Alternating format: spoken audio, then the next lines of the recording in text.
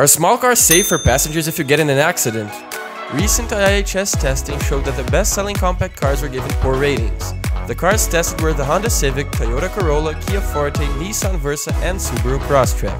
While they were all well rated when it comes to overall driver safety and protection, all were given the poor rating for rear passenger protection.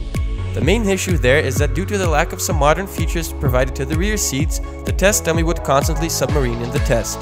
This happens when the lower part of the seatbelt slides up and applies pressure to the abdominal region, increasing the risk of fatalities. For more car news, subscribe.